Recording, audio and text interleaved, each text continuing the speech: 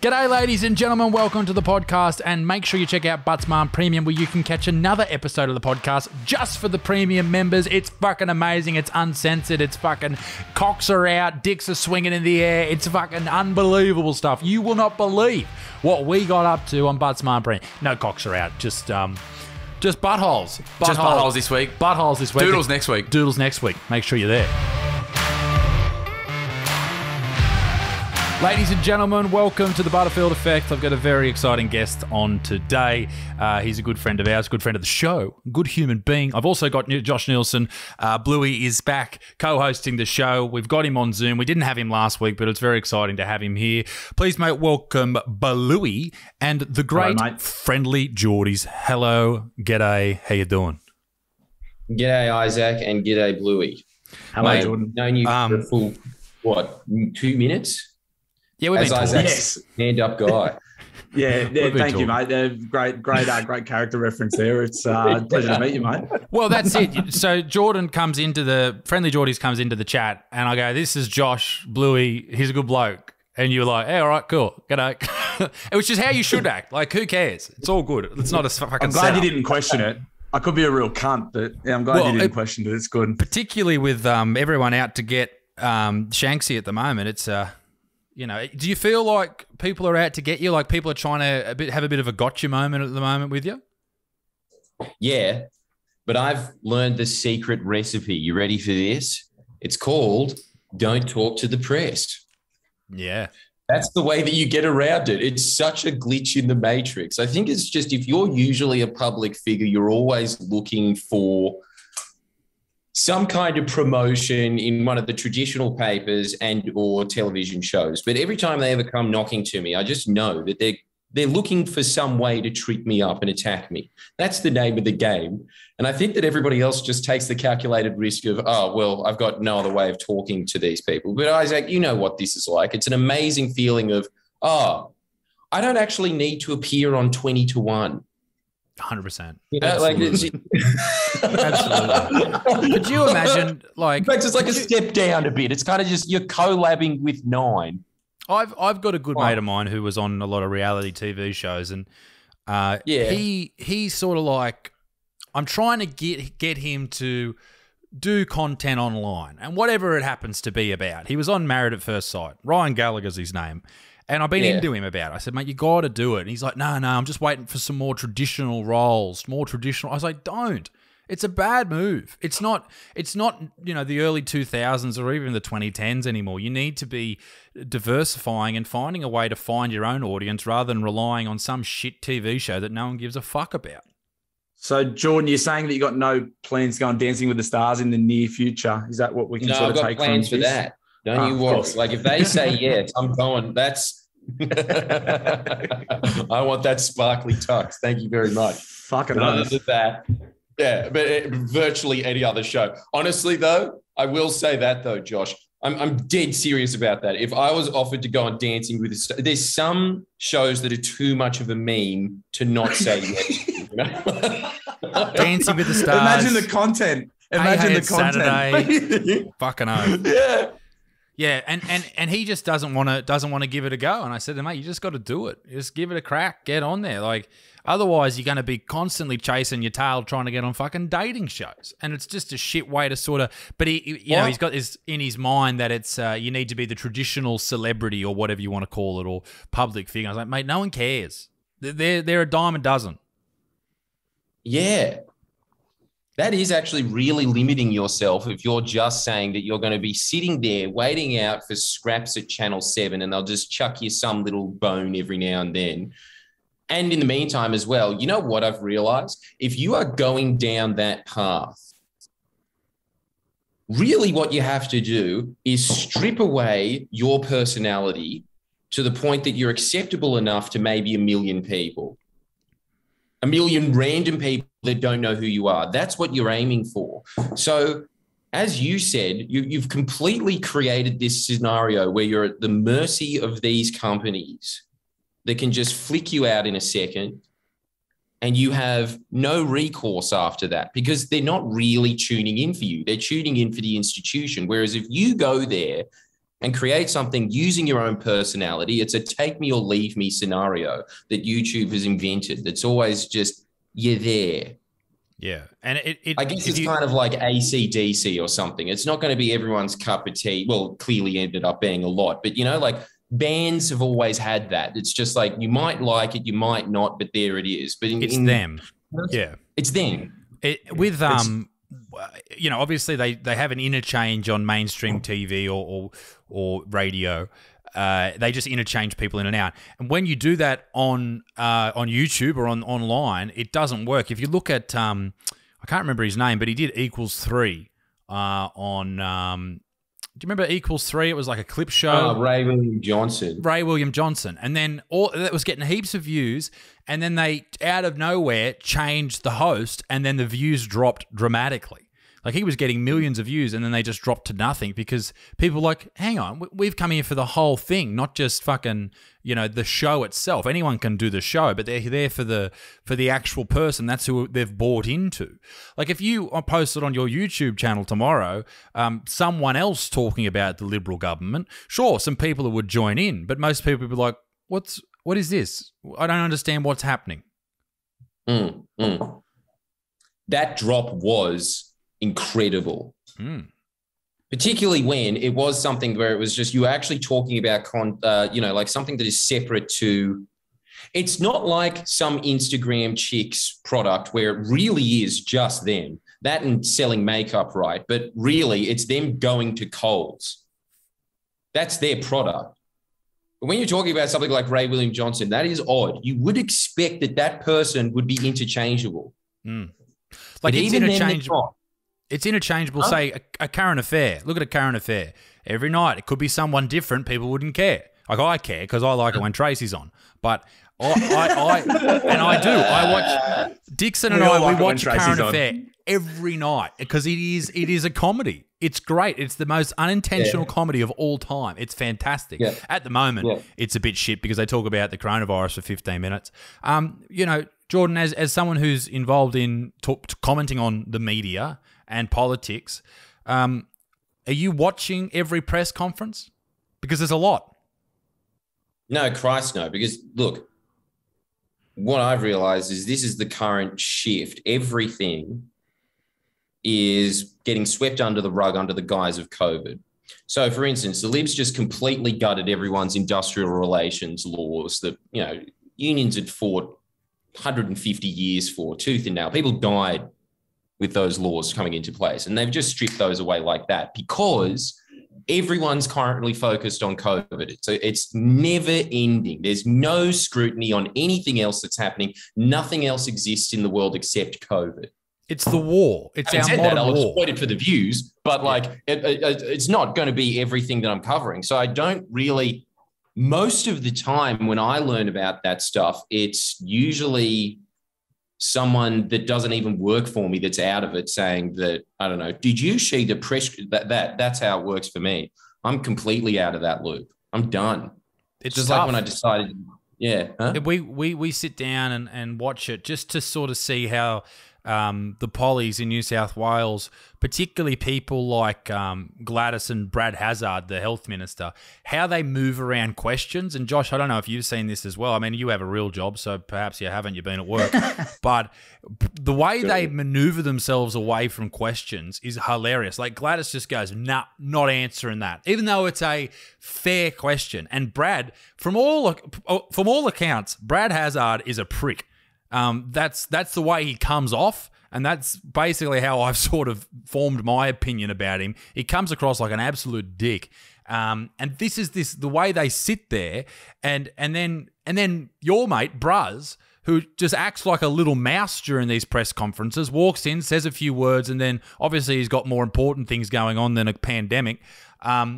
It's a strange thing to be a part of, to just be watching these people parade themselves to earn political brownie points every single fucking day, twice a day. Right. Okay. And so pretty much what happens, because I've never really watched any of those things, it's kind of just like being in the royal court, is it? Where if they don't want to answer a question, they just go, no, and then just the next one, and that's the end of that. So if I ask you a hard question, you might give me a half an answer, And then the reporter or whoever it happens to be, they go, oh, well, you didn't really answer the question. Can you go back and sort of cover that? And then I've seen it with Gladys a couple of times. She just goes, nah, I'm not answering it. And it's like, well, everyone's stuck at home. We want answers to these hard questions. And what shits me about it is there's no one standing there disagreeing, or we're not privy to these conversations that may contain some sort of nuance where it's not just, this is what we're doing. Like, there's no argument. There's no conversation or debate. And I think that's something that they're really missing out on, and it could be really beneficial if people could have some sort of form of being privy to those conversations rather than just being told this is what you're doing. This is why I really enjoy watching Dana White's press conferences as opposed to like any politicians. Because if Dana White doesn't like a question, or if he doesn't like someone, he just tells them to fuck off straight away. Goes, fuck he just you. tells them, yeah, you're a fucking idiot. Fuck off. There's none of this like dancing around or like hiding behind questions, or they just get told to get fucked immediately. So I like that approach instead. That's basically how they've been handling it. And I sit back there and I just go, mate, this is just fucking strange. Like, I know, Jordan, you've been critical of the handling of the pandemic. What do you think the best move would have been? Would it be, if their goal is 0 cases, just to lock down straight away? Look, I'll tell you one thing. You look at the data globally and it is irrefutable.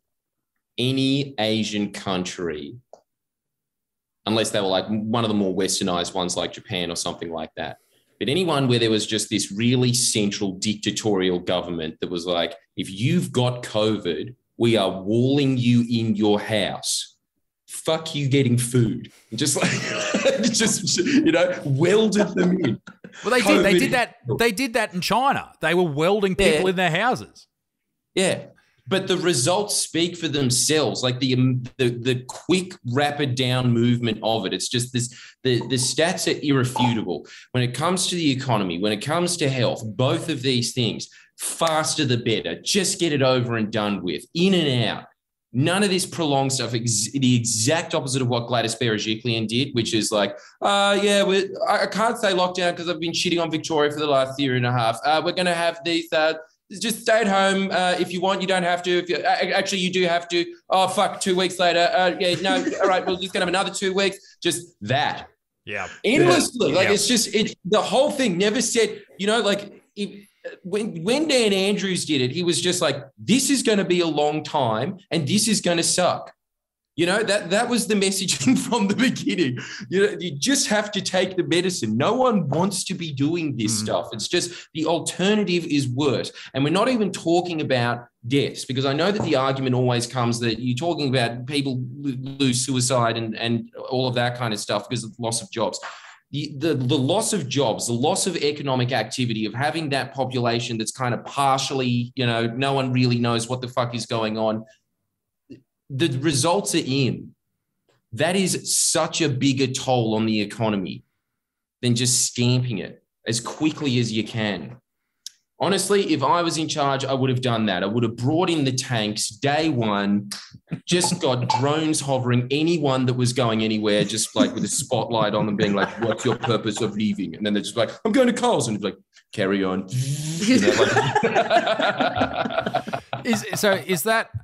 Is the purpose of that? Because I've been critical of I was critical of the lockdowns at the start. I thought this is not ridiculous. I understand they're trying to save people's lives, and if the end goal is to get everyone vaccinated so less people die, that makes sense, right? Even though they didn't really say that for the first couple of weeks, now that they're sort of getting a roll on it, they start mentioning it. I think if you're trying to keep it to 0, which sounds tough, and would be impossible if you're actually opening borders moving into the future, perhaps over the next 5 years. If you're trying to keep it to 0, then yes, hard lockdown straight away. 1 case, lock it down. But how many years can we keep going with this, Jordan? I mean, like this is year 2 now. And where did do we Morrison go? come out yesterday? Sorry, mate. Did Morrison come out yesterday and just say we have to learn to live with COVID now? Like, they've just sort of shifted tact, haven't they? And just said, well, we're just going to have to live with it. Like, they're never going to. I think realistically, they kind of know now that they're never going to get rid of it, and they've just come out and said that, well, we're just going to have to learn to live with it. Was that yesterday or the day before? I think they're hoping that it just becomes something like like what the Spanish flu did, and it mutates and sort of disappears. Hopefully it doesn't mutate in the other direction, because that would be very bad. If it turns into a mortality rate like fucking smallpox, then we'd all hide in our houses gladly. It's like, I'm not going to Coles. I will eat a rat. The tanks and the drones are coming in. Send a tank down the end of my fucking street. Take some Hiluxes out. I'll send a blockade.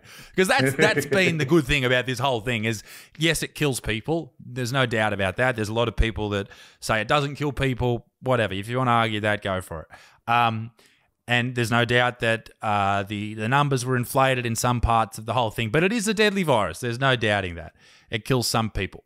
Now, if it was something absolutely terrifyingly awful, it would be very interesting to see how we handle it and how it would turn into sort of, I don't even know what would happen. But I think that's why people aren't overly terrified of it, because a lot of people, I don't know about you, Bluey, or you, Jordan, about how many people you know of who have had this virus. I think because it's not quite as widespread in Australia as it is in other parts of the world, I don't know anyone that's had it. I'm not saying I don't believe it's real. I just think that's perhaps why a lot of people are like, nah, who cares? I'll tell you what, that's definitely true. Obviously, just firsthand experience always changes people's opinions. We've been very lucky, as we always have with virtually anything. When you're talking about the fact that our agriculture industry, for instance, is world standard, it's not really because we have much better agriculture than the rest of the world. It's just that we're an island. And so we're just sheltered from all of these pests and plagues that come in. So we've always had that.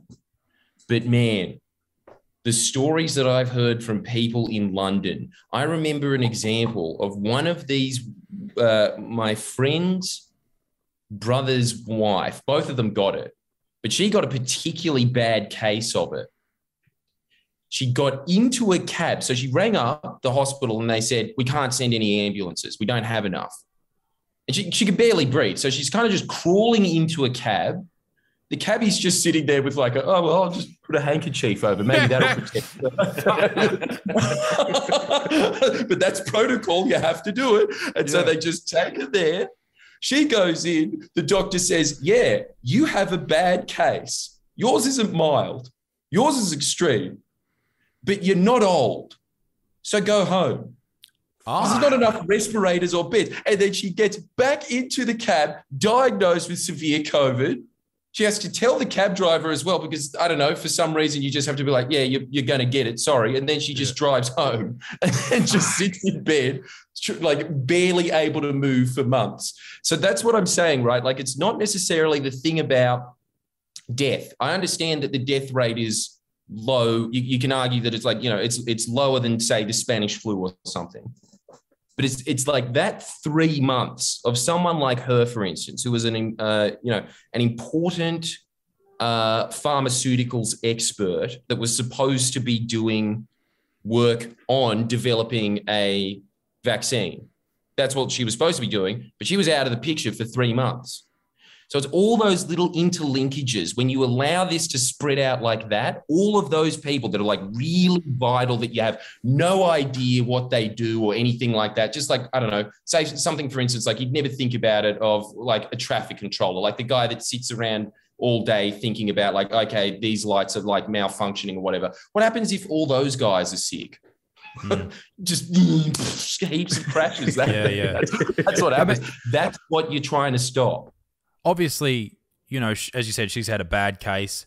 There are people that have had severe cases, mild cases, no symptoms. It's one of those things, like with any illness, where it's you got to look at, how many people are getting really, really crook. And there are some people who are young and healthy who get this thing and their lives have changed because their lungs are scarred and they can't breathe with the same capacity they once did. Maybe that's affected their athletic ability or their VO2 max or whatever. And then there's other people who are older people who shook it in a couple of days. It's so many different variables go into it. I think on the topic of deaths and suicides, as you brought up before, The argument that it's causing more people to kill themselves is an interesting one. Some people have figures that show they haven't, and then other people have figures that show they do. But one thing I found was really interesting was a part of the Australian General Practitioners Committee or something like this. I always fuck up their name, so let's just say something like this. They found that there was a 25% increase at the latter end of last year of prescriptions of antipsychotics, anti-anxiolytics, and antidepressants. So there is a cost associated with the mental health of people, and whether or not that then turns into more people kill themselves, perhaps, because most people don't kill themselves straight away. It's usually a chronic illness. I mean, some people do. I'm not trying to compete with people killing themselves quick or slowly, whatever. You do you, baby. But people, don't know what I'm talking about with that. But people, Isaac Butterfield is extremely pro-choice. If you want to take yourself out, I'm not going to stop you. Don't do it. I don't think you should do it. But if you don't want to do it, don't do it. You know, it's not a mandate. Although that's something Gladys might come out with. I don't know. But there is definitely an issue surrounding the long-term effects of people's mental health when they develop maybe depression that lasts a long time because they're in debt or they've lost a loved one. Or there's so many different variables to this thing. And I said this the other day on a podcast. I don't think we will be able to get a sense of how bad this virus is for another couple of decades until we can look at it in hindsight and realize what we should have done, shouldn't have done. This was bad. This was good. This was terrible. This was a mistake. We won't know for a long time. Yeah, for sure. Yeah. I think and you're talking about like the cost of people's mental health too. Like the lockdowns, like, mate, there's this guy, like a mate of I live in a share house and this guy keeps rocking up. Obviously we're in lockdown. He keeps rocking up. I'm sort of going, mate, you're not meant to be, he lives like 20 Ks away and he keeps rocking up. And I go, mate, you're not meant to be fucking doing this. Like, you're going to get in a lot of trouble. And then I sort of stopped. He lives by himself. And I go, he must be I can't imagine what that'd be like. Like, I'm sort of fortunate enough. Like, I'm my missus and there's a couple of other guys here. But if you live by yourself and like what that must do to people that, if you already had issues with your mental health and stuff and what these lockdowns be doing to people, like it'd be it's pretty wild. I don't know when it's going to end, but fucking. Yeah. And I think on a point that you said, Jordies, about in the UK, people in Australia right now, we're not seeing anyone that's sick. But people in the UK, they got everyone around them was crook catching it in the hospital, people dying every day. And then people are like, fuck, all right, this is a full-on sort of situation. And people here are still, because the case numbers are relatively low and the death numbers are definitely low, where that could easily change, people are still sitting there going, come on. Who cares? Let's just move on. But you can't do that. The vaccine rollout obviously has been an issue every day in the press conferences, as we were talking about before. They're saying, go and get your vaccine. Although I went on the other day, I'm still not eligible for Pfizer and for another couple of days. I know, Josh, you got your vaccine. I'm not sure about you. I had the AstraZeneca. Yeah. Brave man.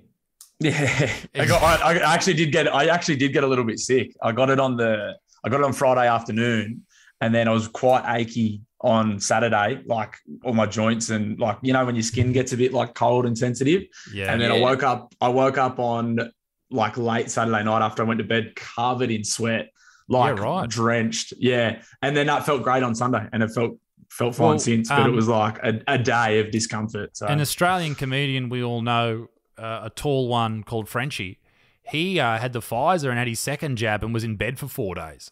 So, you don't know what your reaction's going to be, but people do that as well with the flu vaccine. They have shit reactions. Sometimes you just have a bad reaction, Anyway. Definitely true. Everyone that I've heard that's taken AstraZeneca has had a bad reaction. I haven't heard one that isn't.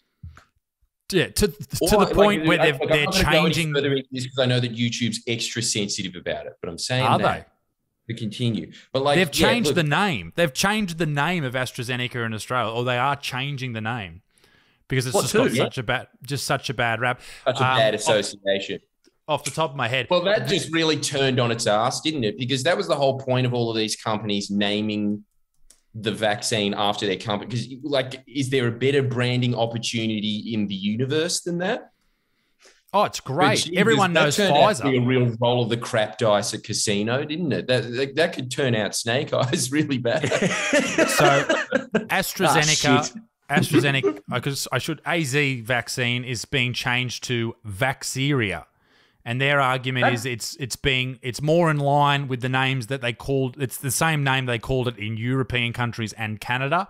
And so if their argument is, listen, if people are going overseas, they don't want people being asked at the border, what's this other vaccine? So that's their argument. That sounds too much like bacteria. That's a terrible name. I don't like that at all. Yeah, Vaxeria. Yeah, something about Syria. I got rid of the tab, but Syria something. So.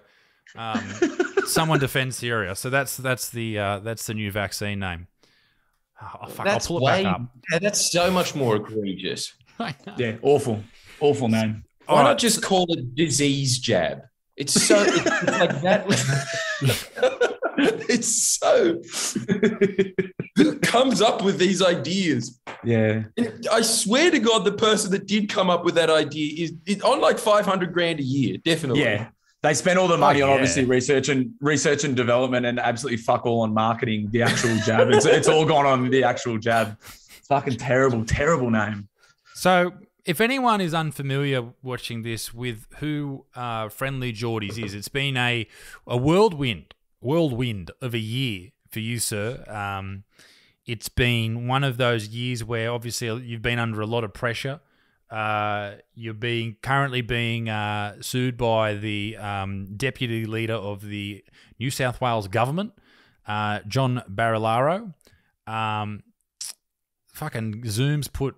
Hang on, we're doing this through Zoom. A gift from Zoom. You're running out of time. We've removed the 40-minute time limit on your group meeting. Love it. Thanks, guys. Oh, how generous of them. Thank you, Zoom. Thanks, Zoom, for interrupting my question. It's so nice of you.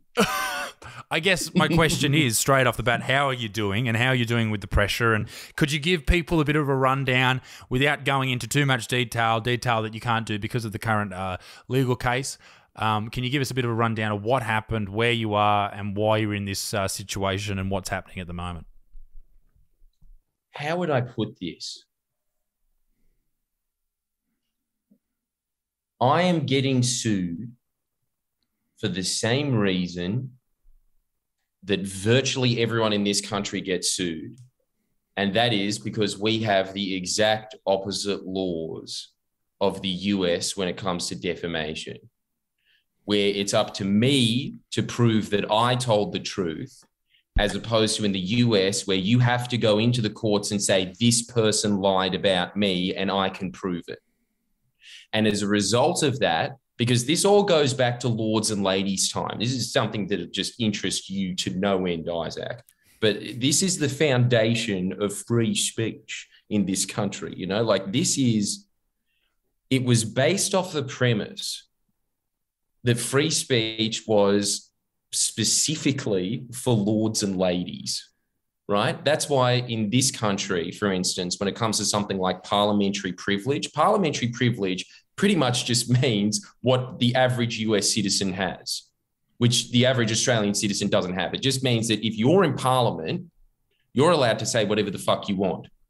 And in fact, it's really hard for anybody else to call you out on your bullshit because you have that parliamentary privilege. That's one of the big tenements and one of the big things that's coming up in this case at the moment, which is I am not allowed to run a defense that it's the truth, what I'm saying, because that goes up against something called parliamentary privilege, which is pretty much just, it's his free speech. He's allowed to say whatever the fuck he wants because he's a parliamentarian. Now, why is that? It's because back in the day, if you were a parliamentarian, you were most likely a lord. You were most likely part of the gentry class. So they gave themselves, this goes back to Magna Carta. In the Magna Carta, it was pretty much just, everyone thinks that it was the king fighting against the rest of the country. It really wasn't. It was the gentry fighting against the king and the gentry saying, we don't have enough rights. You're not looking after us enough. But they were pretty much just saying, but fuck everyone else. Just, we want more rights. And then the king was like, oh, okay, I think I could share power with 20 other people, you know? And that's what happened there. So we have based our laws off of that. And that means that when it comes to free speech here, it kind of has to be created in the courts. Now, as a result of that, because normally, and I'm eternally grateful for this, that I'm in this position, because it's really humbling that people are able to do this. And I am up in a court system case where the odds are stacked against me, because it doesn't matter if you tell the truth or not. What really matters is usually what happens is they just have enough money to keep it going in the courts until someone just either goes bankrupt or there just comes a point where they have to sell their house. So usually people just bow out. Now, this is something that people like Clive Palmer are notoriously famous for. Someone will call them out, even like a mayor or something. They'll be correct on the issue, but because they're just like, here you go, here's a legal defamation case. I'm asking for $500,000. Withdraw what you said, apologize, or otherwise you lose your house. And that's usually how this game goes. I am very grateful for everybody that donated to me because in this instance, we can just say, no, fuck you. We're going to fight this to the end. Like this is a case that can actually set precedents in this country for people that actually want to make comments about the people that are in charge. Because now the standard protocol for people that are in positions of power, like it's exclusively within the Liberals, let's call a spade, they will always just try and put, even if they're incorrect, that they'll just put these slaps on them and that stops it. It's just a genius tactic for cunts, really. Like it's just something that cunts have exploited, and it goes to this like absurd level where they will be arguing things in court, and I'm not saying this about my case, but they'll be arguing things in court where the substance of the argument is, hey, this guy called me an asshole, but I'm not an asshole in that very specific way. I'm an asshole in a slightly different way. Defamation, where like it gets to those obscene levels where I'm sitting there watching these court cases, and the people that are doing these, like the QCs, are unimaginably smarter than we are. They're incredibly intelligent people, but they are sitting there spending, I don't know, God knows how much, $100,000 that day, 80 grand, who knows, arguing over the definition of a word in the dictionary. That the whole day. Or they'll be sitting there and they'll be arguing about how they're going to have another argument in the future. And then you get to that argument and then they go, okay, let's have another argument about how we're going to have another argument in the future. That's the absurdity of the court system. It's also the beauty of it because it is kind of our last defense. It's given me a huge appreciation of the courts because, man, if we didn't have those, there's just no recourse. If there is just a system where you just have people in power and then you have police, eventually those police will just get turned into their own enforcement squad. Yes. At least there's something there where there's a judge that you can go to and say, this is against the law, and they can individually sit there and it'll take 2 years, but they'll eventually be like, yeah, no, you've got a point. We should be very, very grateful for that we do have a functioning court system. But in conclusion, that's really what's happening at the moment. In terms of how it affects me, it doesn't really affect me. It would definitely affect, because I've talked to a lot of other people that have been in this exact scenario and they just don't have the audience to back them up. So usually what happens is they'll just be like, okay, we'll just chuck 200,000 at this little cunt and shut him up and that'll be the end of that. But I just turned around with $1 million and the best defamation lawyer in the country and was just like, yeah, let's fight this to the end. And so they were just like, fuck. And yeah. But usually, huh? I just think it's such a credit to you to stand up and to your audience to stand up and say, no, fuck you. Because without it, it is an authoritarian mindset that these people have where it's like, no, we are in charge. You are nothing. And without the courts, as you said, without the power that has been invested in you by the people, you wouldn't have that ability to fight it. And I think it's a fantastic... I mean, obviously I do take issue with some of your audience. They fucking hate me. They hate my guts. Do they? I didn't know this. This is good. Well, I made a video when... Yeah, I want to hear this. This will be good.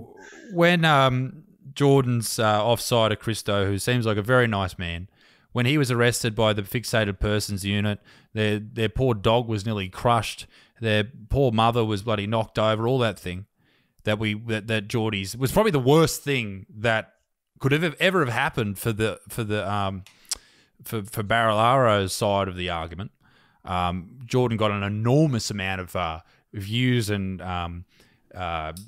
audience to the whole situation that was going on. I made a video about it. Jordies shared it, which is very kind. Thanks, big fella.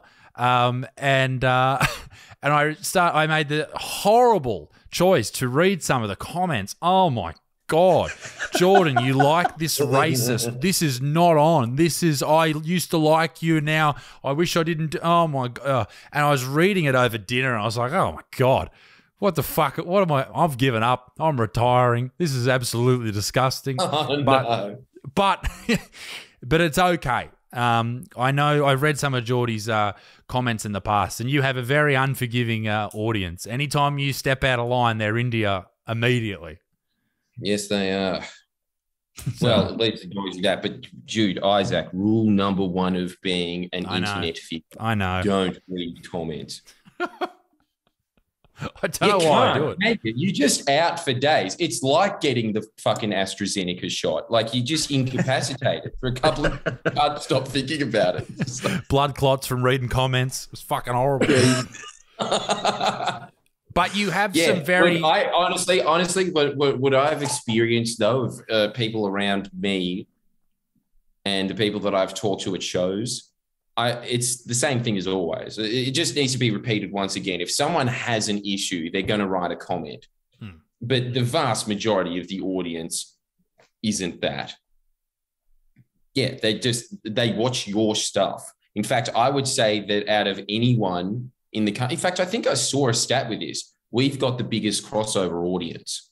Yeah, so it's isn't that like, strange? As always, it's that tiny little fraction. Yeah, and I'm sure that from this podcast, people who come from my channel will freak out that I'm talking to a crazy lefty and all that type of stuff. Whereas people just can't deal with, the conversation at hand.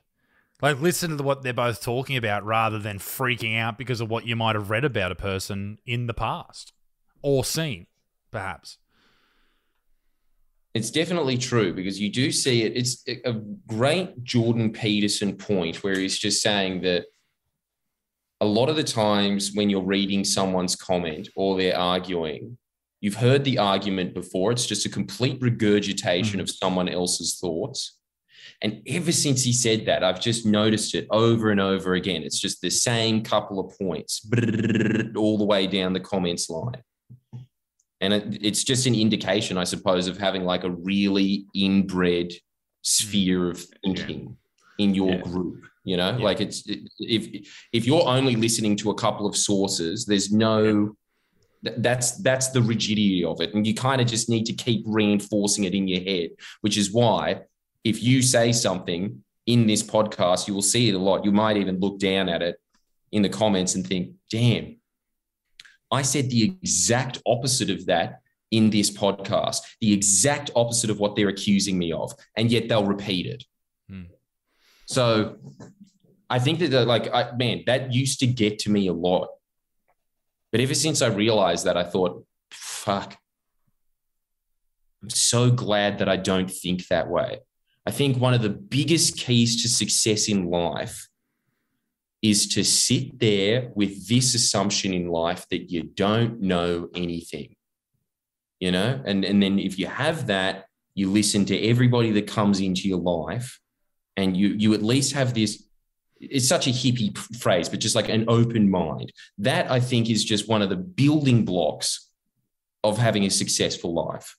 Otherwise, you just have these thoughts that are there. Like, man, I was just watching a documentary about Africa's like overpopulation boom. And you talk to African chiefs there and you're like, everyone's having 15 kids.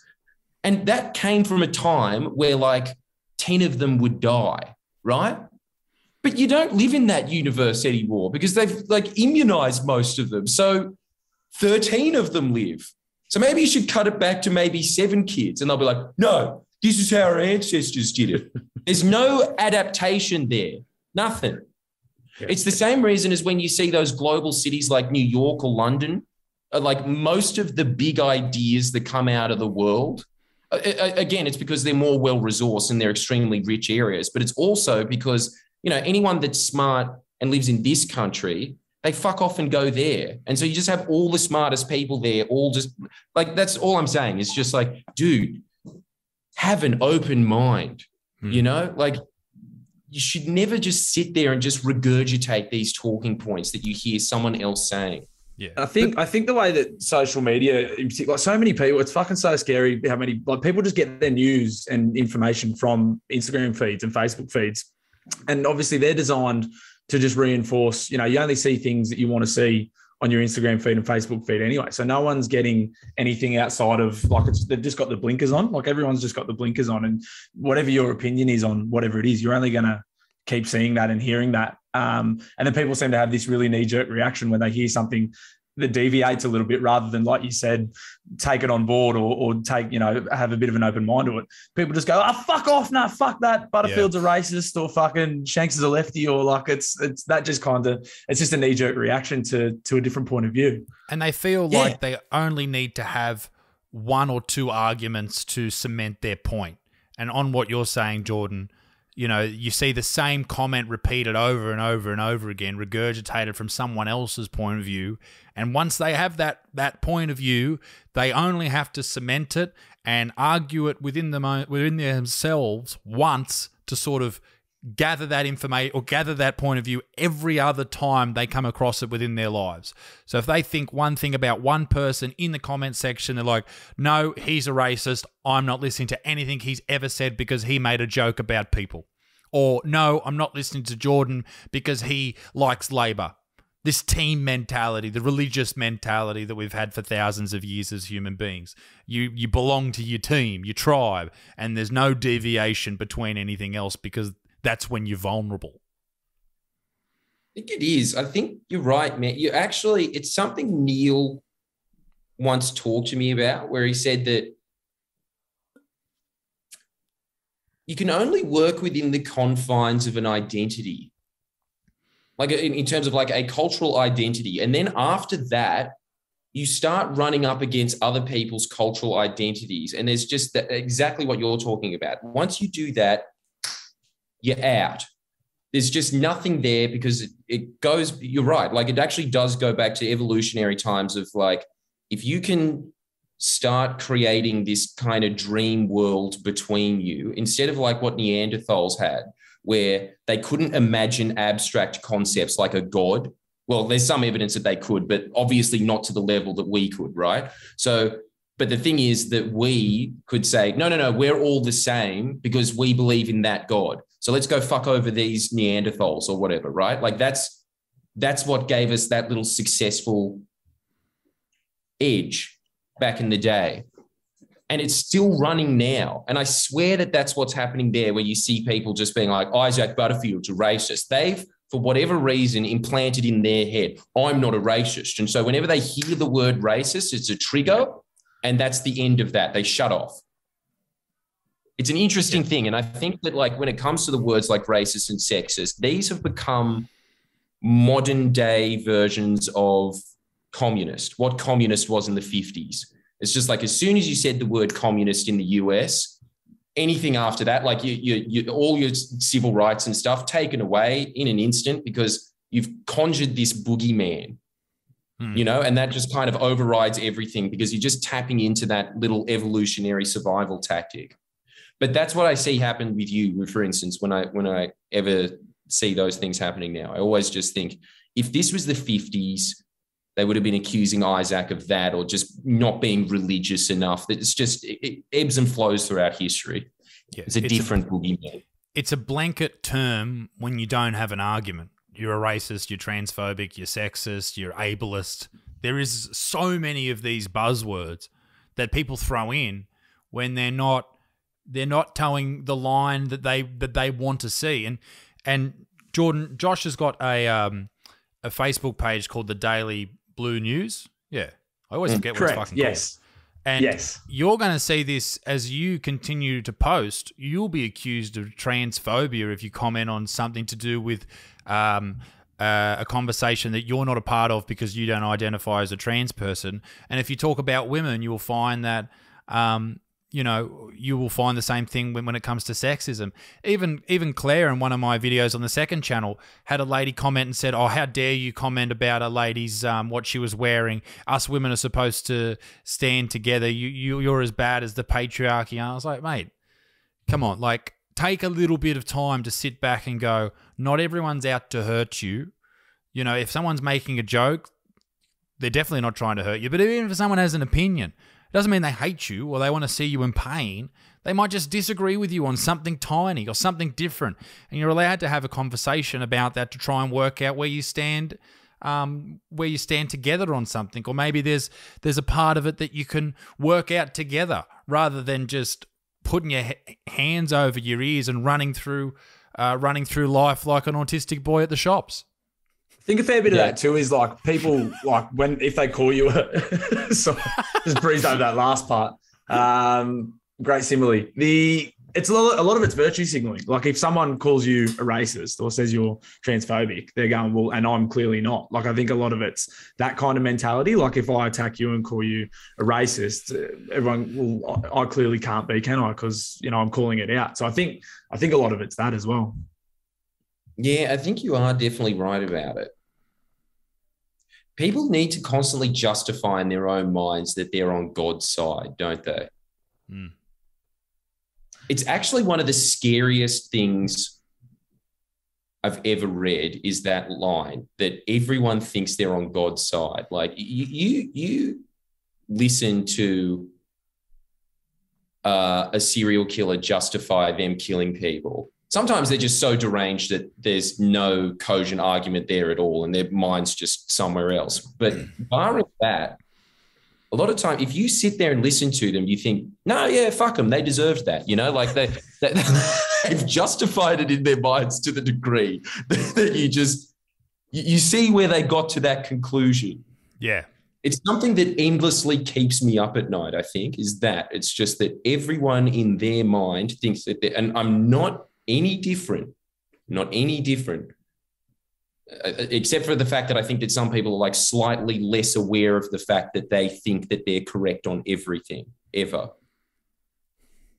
And but it's like there's so many people out there that you think about, like, what do they do in their minds all day? Like Bluey works as a scaffolder, part owner in a scaffolding business, killing life, just about to buy a new ute, you're on fire. And exciting times. And, the blokes that you would work with, and this is a horrible stereotype, but there must be a lot of dead... And probably very accurate too. There must be a lot of dead shits. It's going to be pretty accurate. There must be a lot of dead shits. And you can't imagine what they think about all day. Like I've often said this about playing footy. Like I don't know what these other blokes would do all day. Like what do you think about? What goes through your mind? Yeah, it's fucking, you take a look at and scaffolding's notorious. It's kind of, I think it's kind of like, I feel like the trades are kind of tiered. Like if you were to look at the trades, you've kind of got like, and again, sorry to anyone that's a concrete or a bricklayer, but I feel like it's concreters and bricklayers. I think we're just above them, but we're still like, obviously your Sparkies and your diesel fitters and stuff are up the top. But mate, you're 100% right. Some of the guys that come onto the sites that I work at, I just go, holy fuck, mate. What does your house look like? I always wonder what their house looks like. I go like, just go like, fucking hell. Like it's, but yeah, it's colourful. I don't think there would be any scaffolders or concreters listening to this, to be brutally honest. And if there is, you're not welcome. So this is high above your ability to think. So the following section of this podcast was removed due to legal reasons. But stick around. It's a bloody good chat with old Jordies. He seems like a nice fellow. I realise I sound like the guy at the start of a movie who says the following film contains sexual references, coarse language, and severe nudity. Unfortunately, this conversation and this podcast doesn't contain any nudity. I'm sure you're all very upset. Anyway, back to our celebrously, I don't even know if that's an actual word, but anyway, celebrously intellectual conversation with three extremely intelligent individuals. The powers that are passed to police and politicians right now during this pandemic, with lockdowns, stay-at-home orders, you got to do this, you got to do that. I wonder what could happen if 20 years' time, if they're still available for the people in charge to use, how they could use them against people, anyone, any single citizen, if they wanted to, if it's there. That worries me. And it should. Because you're exactly right. That's what they've done with this pandemic. It's not just in the legal system, it's economics. It's an old philosophy of never let a pandemic or never let a crisis go to waste. But it really depends who's making the decisions, because some nations across the planet have come out of COVID stronger. They've had huge amounts of money injected into their economy, and that's just made like a huge infrastructure boom. And that's usually what you always see, is what always spurts economic growth. And then you have countries like Australia, where they use that as an opportunity to shift hundreds of billions of dollars into the richest corporations in the country and globally, making the average citizen poorer, and under this guise, getting rid of your workers' rights and getting rid of your basic freedoms.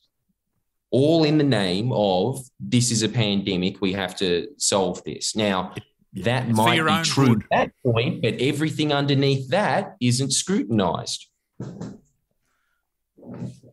Where do you both see this going? Where do you see this ending? Like, I don't see this as right now as like they're doing it to try and, take people's livelihoods away, but it's how people manipulate the laws in the future. Sorry, Josh, I cut you off. Sorry, mate. No, I'd be interested to hear from both of you, like where you see this ending. Like, I know, like you said, like there's all these new powers and like the QR codes and all that stuff. Like, do you see it ending, or is this just? Do you reckon this is just what it is now? This is just sort of the new normal. People love the new normal as a quote to use when they talk about anything with this, and I think eventually it'll sort of minimize, but there'll still be scars from it. I think this will go for another decade. I think this will be our, the 2000s was all about 9/11 and the war, and this is our version of that. This is what everything will be based off. To what extent, I've got no idea. As for the vaccine, it looks like it's helping people not die. That's a good thing. Whether or not you need booster shots, whether or not you need them every 6 months, that's an interesting one. It's certainly a good time to invest in companies that are dealing out these shots, because it looks like they're going to be busy. As for what happens with the virus, does it mutate? Does it become less infectious? Does it become more infectious? Does it become more deadly? Does it become less deadly? Who knows? Was it invented by the Chinese to oust Trump? Probably. But like, there's a lot of different things you got to think about.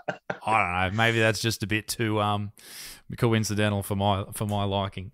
But people love it. Some people are just hardcore into it. They love this virus. They're like, yes, we're locked down again, and it's weird. And other people are just so anti everything to do with vaccines and the virus. Does it exist? And I just think, as with everything else, the truth lies somewhere in the middle.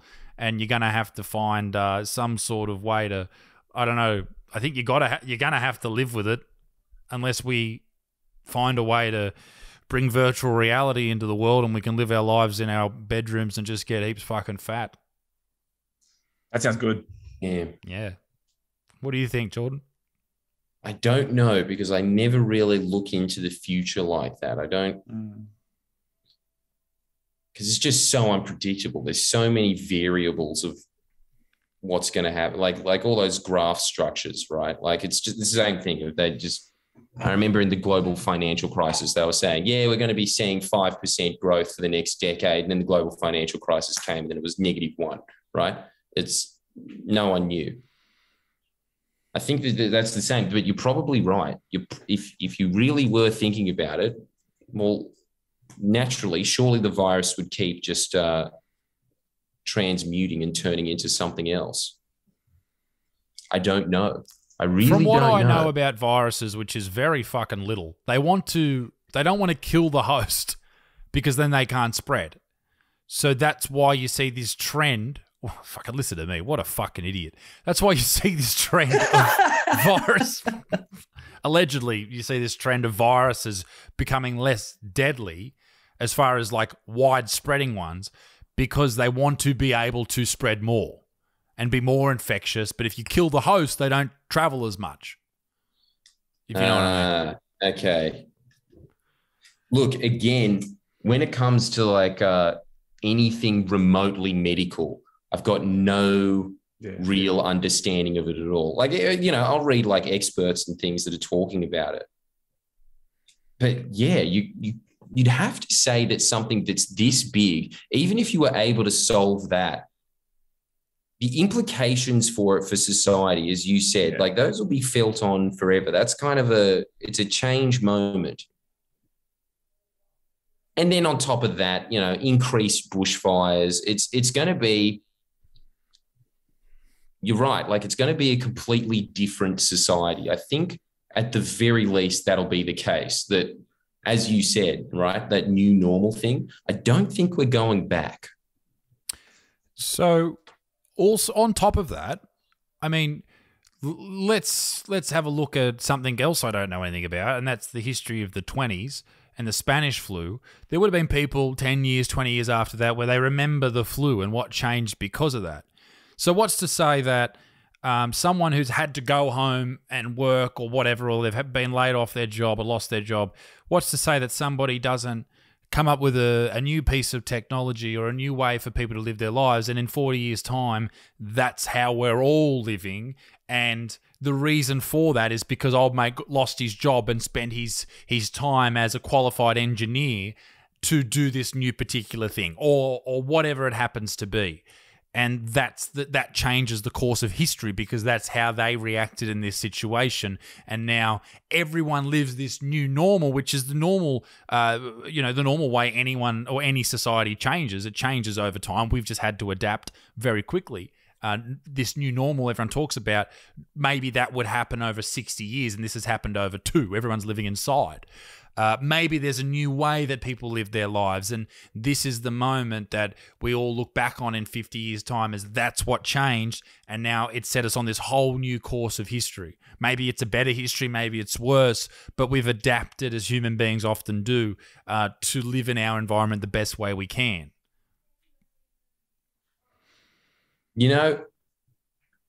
It's not wrong. It's definitely not wrong. The enemy of everything, I think even on an individual to societal level, is complacency when you kind of just have the same thing happening over and over and over again. Someone will outcompete you. And so it's kind of on yourself to kind of just impose those conditions when it comes to you so that you're kind of forced to grow. But yeah, I think that's exactly what happens on a societal level every time. The amount of ingenuity that happened after, say, World War I or World War II. Yeah, it was because of those earth-shattering moments where everybody had to think ingenuitively just to survive. You're right. Otherwise, why would you? Like, if everything else was just exactly the same as it is now, for instance, you probably wouldn't be podcasting as much as you were. You wouldn't be changing around what you're doing and presenting more. And it wouldn't be for the better, I suppose, because you'd just be doing stand-up shows across the country. It's changed your life, and that's happened to everybody. So, yeah, somebody who's extremely smart will come up with, and that's what's happened now. This is a point that I'm always trying to say on my self-help channel. Like, yeah, okay, there are a lot of people that have been taken out of jobs. Yes, there is things that the government definitely could have done to have prevented that. Definitely. Like, it's just not a statistical thing that you couldn't argue. Having said that, there are a lot of people in the pandemic that have come up with multi-billion-dollar companies like that. Yeah. For instance, who the fuck had heard of Zoom before this? You know what? I was listening to what was it? There's a guy, I'm pretty sure he's a sleep expert called Matthew Walker. And he has a book that I haven't got to it yet. I think it's the 3rd or 4th next book I'm going to read. Anyway, he was on Joe Rogan's podcast 4 years ago. And so I listened to it at the gym. And one of Joe's first advertisements that he does at the start was Zoom. And I'd never heard of it before. And he was advertising Zoom. He's like, got to check out Zoom. It's a great way to host meetings, yada, yada, yada, yada. And then you look now, or a year ago, 12 months ago, out of nowhere, it would seem, Zoom becomes the biggest thing that everyone's using. Their stock grew like astronomically, like 3,000% or something insane in the 12 months after the pandemic, like ridiculous. Because they were there. They were ready. Like they had all the infrastructure in place, the planning, the business model, and whoever decided, society seemed to decide that that's the product they were going to use. I guess you're right. Like, yeah, it's the preparedness meeting that change. Otherwise, it'd just be Skype. But what is Skype now? Skype's just MSN. No one uses Skype. No, MSN Messenger. Some losers try to use Google Hangouts. Leave me alone, all right? Zoom's easy. I know how to find the copy, the invitation, and send it to people. That's all I need to know. So yes, yeah, it was ready. It was ready to go. And I mean, there was other companies that definitely benefited from it. Look at Afterpay. Their stock it dropped dramatically. I think I bought Afterpay stock at $35 and sold at $70 or $85 because like it's not going to go up any further. It's currently sitting at about $140, and it was crazy. I couldn't believe it. It was one of the fastest growing stocks that I've ever seen, coming from someone who's been involved in the stock market for at least 6.5 months. And so it was, that's true. But, you know, for me personally, I had the opportunity of either laying down going, fuck, you know, my career's ruined because I can't go to do stand-up and I can't make money. And it's a great money maker to do stand-up. But I used the capital that I had to invest in merch and sold a lot of merch. And that's now a part of my business. Something that I didn't consider before. And without the pandemic, wouldn't have done, wouldn't have utilized. Little things like, you know, we were supposed to be on tour the day that Claire and I found our house that we bought. Without the pandemic, we wouldn't have bought it. All these things that, you know, the whole thing about, you know, it's not what happens to you in life, it's how you react. And a lot of people aren't in my situation, and I get that. A lot of people can't go to work and they can't pay their bills. And people in Sydney that were in lockdown, they weren't getting any government assistance. Some of the government assistance they were getting was disgusting, $650 a week. My old house, that wasn't a crazy house, it was just like a 4-bedroom house, I think it was $590 a week rent. So you're left over with $60, which is fuck all if you've got a family. You look at people in America, they weren't even getting handouts. They weren't even getting government assistance. No wonder they were at war with each other. Like right now, there's fucking people in the street from Antifa shooting at the Proud Boys. Like, it's crazy. And that's what happens when people are in bad positions. They have their back up against the wall. They start to panic and they start to fight back. Some people can thrive. Others can crumble. I guess it's the same with getting sick or not getting sick. Survival of the fittest. And we don't know whether or not you're fit enough or you are in a fit position to fight this virus. Long story short, we're all fucked.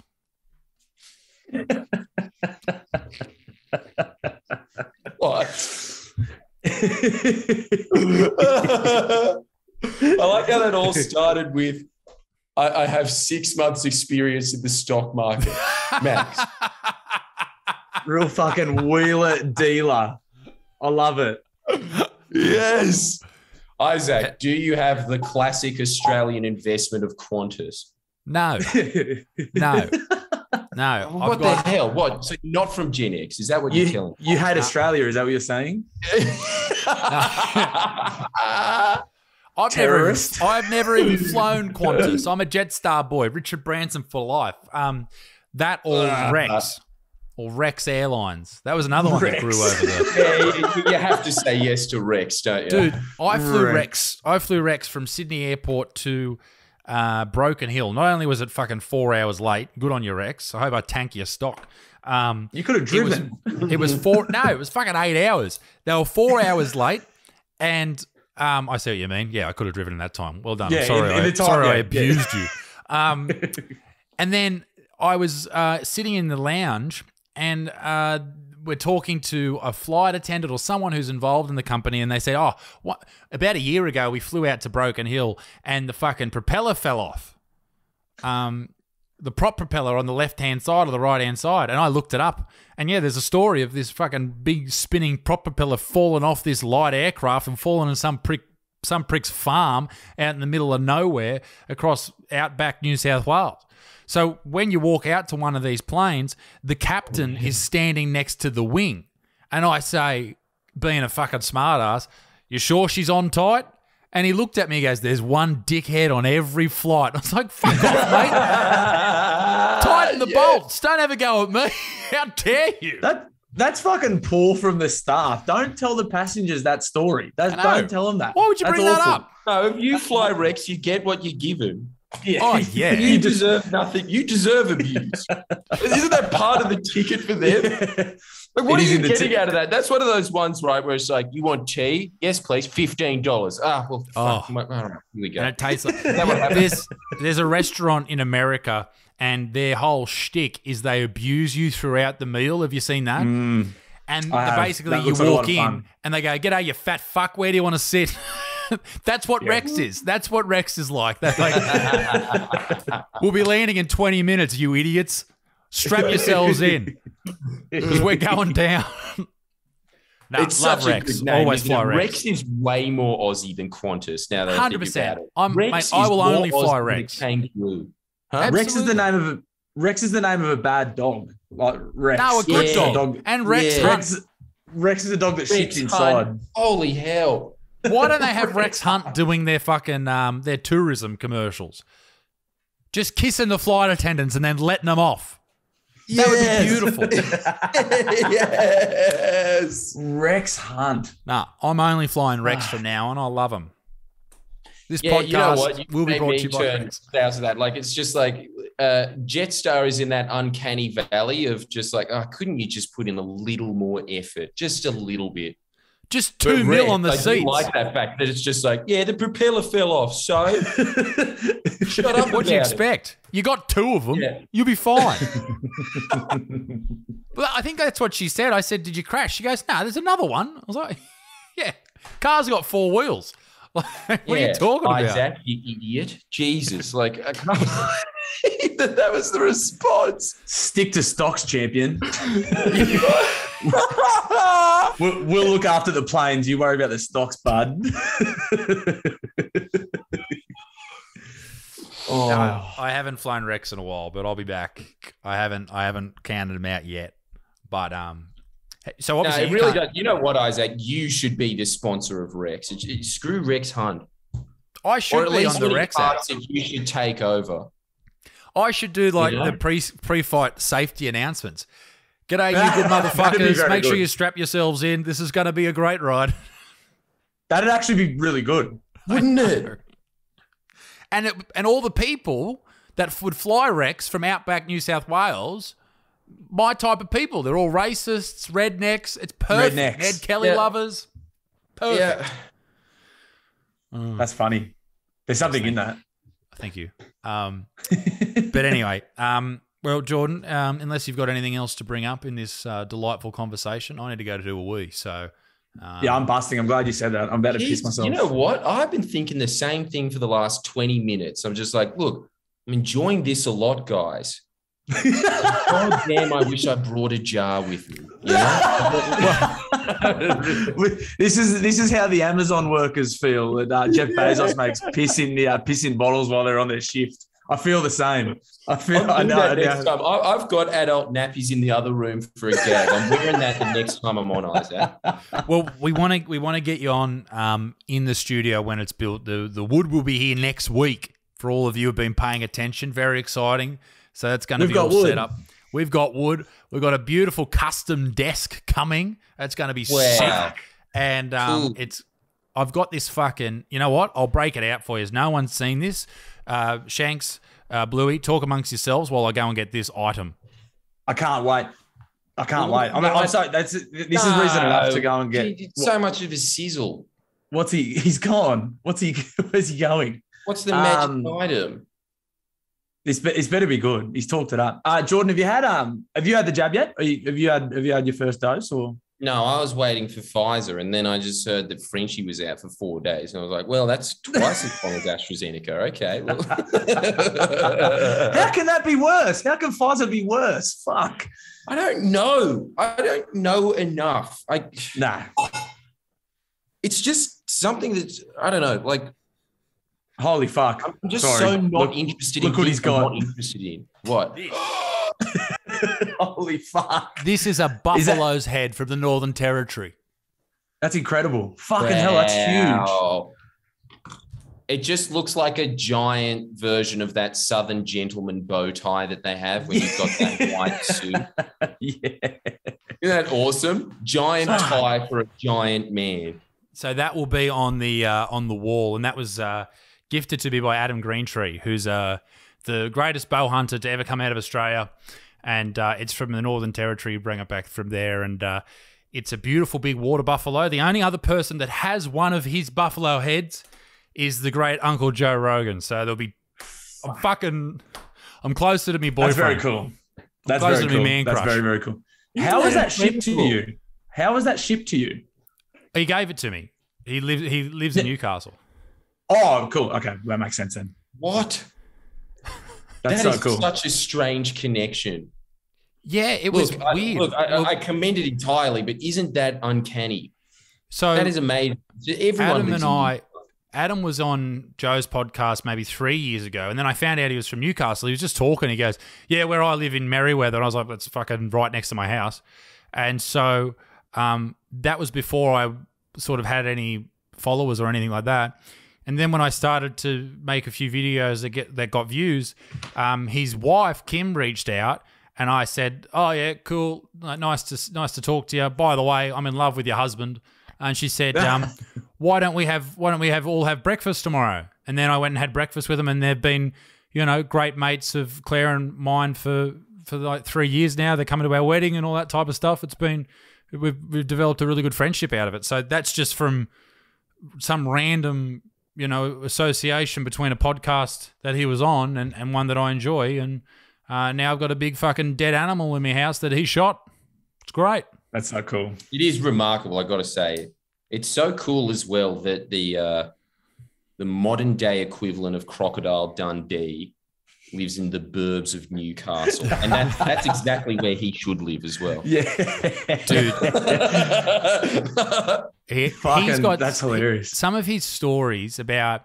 There's one story he's got where he was stalked by this giant mother grizzly bear in the backcountry of America, and the way he tells the story is amazing. But to give it away, there's this photo of him he took on his phone of him with this pistol pointed at this bear, and then after he gets back to the town, it ends up leaving him alone. He finds out that the pistol was jammed the whole time. The dude sold him the wrong ammo, and it wouldn't have fired if the fucking thing charged at him. There's another story he's got about being stranded in New Zealand on this mountaintop, trying to get this helicopter to find a place to land so he could be saved, and it couldn't find him. It kept going in different directions. He's run out of food. He falls off a glacier, breaks his fucking arm, this whole thing. He's a fucking madman. He has got more testosterone in his body than anyone I've ever met. He's just like lovely dude, like very polite, nice, softly spoken, doesn't drink, extremely respectful, all that type of stuff, and just a crazy, crazy person, more of a man than I could ever hope to be. Aren't you always jealous when you hear people like that lives? As opposed to like our lives, for instance, Isaac, where it's just like, yeah, okay, I jumped out of a helicopter, skied down a mountain to survival. What did you do today? Well, I read news.com and I read an article that pissed me off. I have a good mate that's in the special forces in Western Australia, and I only see him kind of once every couple of years, but it's the exact same, Jordan. Like I'll say, he goes, "Oh, how have you been, Josh?" And I'm like, "Yeah, good, mate. Like, bit of scaffolding here. How are you, mate?" And he goes, "Yeah, good. Did a lock picking course the other day and abseiled down the side of a building and they did like advanced driving courses and how to pull guns. It's just like, jumping out of planes and I'm here, podcasting with you guys, which is interesting, but nowhere near as it's interesting weird, as that. man. It's just not the same, is it? No, it's a different life. It's a different life. No, and I don't know. It actually does make me feel a lot of the times I've really wasted my life, like in the era now that we live in, where so much is available to you. And the scariest thing you've ever done in your life is take a Rex flight. I don't know. You are getting... You are being... up there in terms of risk. It is. But it was one day. That's pretty scary, the situation you're in, mate. You are being sued by the Deputy Premier. That's pretty scary. But again, Don't you reckon? It's like... the real threat is just sitting, listening to two Uber nerds talk for like 8 hours about the definition of con man. It's not. Yeah, it's a different kind of scary. Yeah, it's not getting your hand caught between two rocks and having to cut it off. Yeah. I want to just. I want to show you this. We're talking about scary things that have happened to us. I've always been a big sook and a big pussy with a lot of different things. But I was on tour and I was up in, where was I? Somewhere. Some disgusting area. I think it was Airlie Beach I was in Airlie Beach. It's actually quite nice up there. Anyway, I'm just pulling it up on the screen here and then I'll let everybody wee. If I can find the fucking Zoom thing, I've got to share this. Hang on, just everyone bear with me. Everyone breathe. So basically this dude messages me out of nowhere and I go, yeah, he goes, I've got a Russian plane and I want to take you up in the Russian plane and I want to do some acrobat skills with you. And I was like, and I'd normally always just say, no fucking way. But this time I said, let's do it. And this is me here. So this is just... Holy hell. Yeah. You look like one of those characters in like Porco Rosso. Incredible. This is me here, and this is it's off my phone and screen recorded, so it's a bit like you skip forward and shit. And I can hear it. So the basically what happens is we take off, and he's doing about 40 kilometers an hour for takeoff, maybe 80 or something like that, whatever it is. Anyway, we go from about 10 feet off the ground to about, I don't know, almost 500 meters off the ground in a couple of seconds. And the G-forces that hit me are insane. You'll see me look down and my head gets stuck down. That's how hard these G-forces hit me. Wow. It was terrifying. So we take off. He was scooting along. I'm waving to people going, hey, look at me go. Absolutely killing it. And then he just fucking hooks it. Ready? I like your shirt. Thanks, bro. And so we're up here and then he just goes fucking ooshka. Right here. And we're up. And I was like, holy fucking shit. It was horrible. And so anyway, we scoot along. He comes in here and we're going into the bay and he's traveling at 400 kilometers an hour. And he says, what we're going to do is we're going to come into this bay and we're going to take a sharp right-hand turn. I'm like, oh, I'd prefer we didn't, but all right, let's do it. So we're coming in here. You can see bottom of the screen and he just hooks in. And I'm, at this point, I'm trying to stay conscious. See how I'm breathing there? I'm like, fuck, Jesus Christ. He's doing this and I'm sort of, I know it looks like I'm having a good time here, but this is the worst time of my life. Anyway, so we're hooking along like that. And then where can we go here? So he starts doing these and we're going upside down. And I hate heights. I would not even fly until I was about 22. Fuck, that's wild. It was cool looking back on it now. But he said to me, mate, you know what? You'll get out of this plane and you'll go, that's the best thing I've ever done. And I think it was at this point that I just thought, this is the worst thing that I've ever done. I hate it. I hate it. Look, I'm fucking upside down. What the why? Was that a Rex plane? Your neck looks like a piece of noodle. It just goes like... And the G-forces are just insane. He's doing it again, and this is the last one. I said, mate, unless you want me to spew in your fucking plane, stop. This is a Russian plane from the 80s, and it was just fucking horrific. Absolutely horrific. And then he goes, oh, do you want to open up the fucking door at the top? And I go, well, not really. Did you? No. I was like, I don't really want to do that. Please don't make me do that. Yeah, and no. So then we come into land, and I'm acting all cool and calm. But it was, the beard looks nice.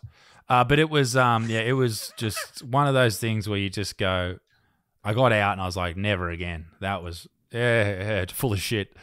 It was fucking terrifying.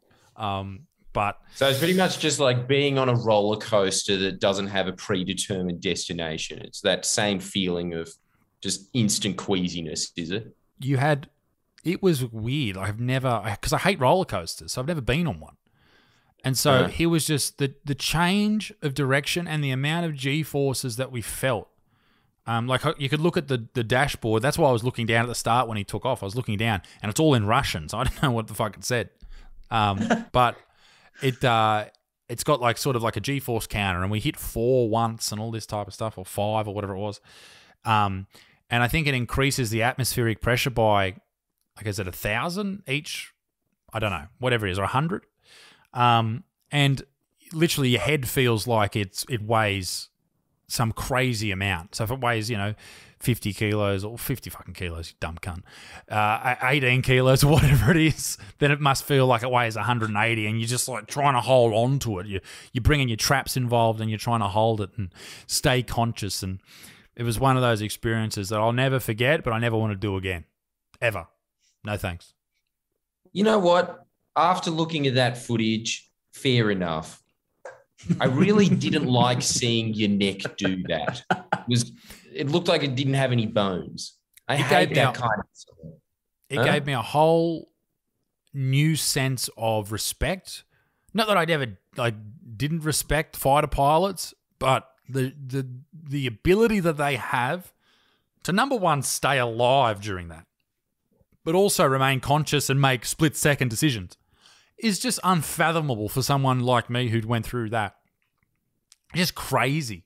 But yeah, I wouldn't do it again. I got off, and old mate was like, well, how was that the best thing you've ever done? I was like, no, not even close. Not even fucking close. That sucked. Get me on a Rex plane stat. Oh, mate. Like, we had turbulence flying up to Brisbane a couple of months ago, and now, like, I was terrified of planes for a long time. Now, any turbulence, I'm just like, bring it at me, baby. I'm ready. This thing ain't coming down. I don't care if there's a big bump. I've seen it all. I've been through it. It's all due. Don't even worry about it. Anyway, ladies and gentlemen. Before you were smoking cigarettes, now you're smoking cigars. Fuck that same feeling. Yeah, I know that. Yeah, I know that. That's I've had really lung cancer. I beat it. Give me a durry. That's basically. Let's go. That's I'm ready. Let me it's take amazing it on. That instead of that once in a lifetime experience, you would have traded it for watching a current affair that night. So that's the thing. Like, people are like, man, you're this comedian, you do shows, all this type of stuff. I love being at home and just watching a current affair and then picking like one TV show to watch the entire season of, and then like 12 months later watch it again. That's the type of freak I am. I prefer to be at home just walking me dogs, but I do like doing shows as well, and I would like to go back to doing that. But as we said earlier, that won't happen for another decade. Ladies and gentlemen, these boys need to do wee-wees. We all need to go and urinate. I'd like to thank young Bluey for joining us again. And Jordies, thank you very much for your time, man. I know you're very busy. You're a good person. I thoroughly enjoy your channel. If you haven't watched Friendly Jordies' channel, go and check it out. Go and check him out on the gram. And where else are you? Twitter, Instagrams. You're very active on Twitter, Instagrams, probably Facebook. No, not Facebook. Probably. No. I don't know. Get around him. He's a good person, good bloke, fighting for what's right in the country, and he's someone I've got certainly a lot of time for and a lot of respect for in what we do. He is the educated version, a non-bearded version of me, I'd like to think. One who actually knows what he's talking about and not just regurgitating facts. Yeah. Anyway. Won't even tolerate a 5 o'clock shadow. You should grow a beard. I saw you today with facial hair. Why don't you grow a beard? Can't do it. Believe in yourself. Look, I believe in myself. I just don't like looking like I'm from the Middle Ages. Like, it suits you, though. It definitely does with you. Look at that. How weird does Don't that you think, look? like, how much does it more suit Isaac Butterfield getting on stage and instead of having a shirt that says moist, just having chainmail? And a huge sword. Yeah, why not? Fuck it. Or a massive axe that takes 2 hands to wield. Like, in fact, that would be more so. I think I may well get to go alongside that giant fucking animal head. I might get one of those big 2-handed axes to put on the wall as well. Yeah, the one that's got a blade on both sides. That'd be awesome. Yeah, right, ladies and gentlemen, go and check out the pod. Well, you're already here if you've already watched this part of the podcast. Good. Stick around. We're very good. Goodbye.